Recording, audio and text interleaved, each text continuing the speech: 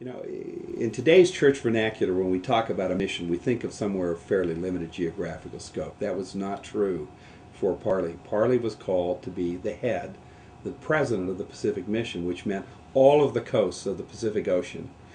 And he was the first general authority, the first apostle and first general authority to travel to South or Central America to open the missionary work there. He spent a number of months trying to learn Spanish. There was a lot of political turmoil in Chile at that time. They had really had no success. But his mission is remembered as the first effort of the church to go into Central and South America, where so much great missionary work has been now done.